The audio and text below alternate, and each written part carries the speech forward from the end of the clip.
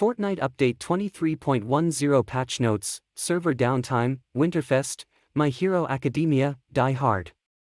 Fortnite developer Epic Games is about to take the game offline for the release of Update 23.10 on PC, consoles and smartphones. Fortnite fans are counting down to the release of Update 23.10 on PS5, PlayStation 4, Xbox Series X/S, Xbox One, PC, Nintendo Switch and Android. The first major Fortnite update of the season has a December 13th release date and a 9 a.m. Greenwich Mean Time UK launch time.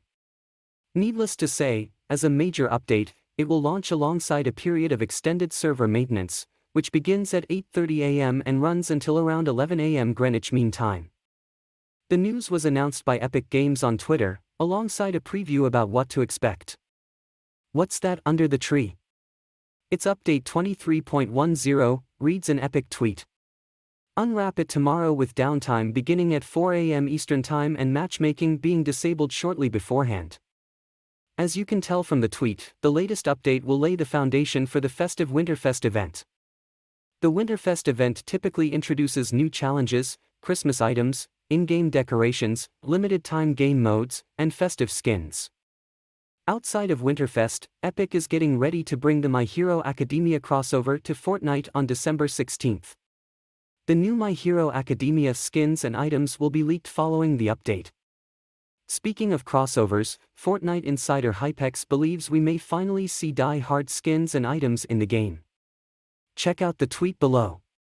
Furthermore, Epic Games will make a host of bug fixes and gameplay tweaks. You can see the early patch notes below. Fortnite Update 23.10 Patch Notes. General Fixes. Players are getting a blue lobby background. Changing the language to another language and back again, or relaunching Fortnite, or simply playing a match and returning to the lobby should update the lobby background. Battle Royale Fixes. Overshield damage numbers appear white. We're aware of an issue where damage numbers appear as white health instead of blue shield when hitting a player's overshield with a DMR, sniper, or explosives. This is a visual issue only, the damage is applied appropriately. Controller inputs don't work on PC when spectating. When joining a party that is already in a match and spectating them, PC players using a controller may find the controller buttons are unresponsive. Shockwave hammers don't deal damage to your own player-built structures. When damaging your own builds with the shockwave hammer, you will not be able to destroy them. Fixed in version 23.10. Save the world fixes. Text is missing from some user interface menus. We're aware of an issue that is causing text to be missing from some user interface menus in STW. Mobile and cloud fixes. Scrolling through the Battle Pass. Players cannot scroll through the Battle Pass by swiping and must use the arrows to scroll through.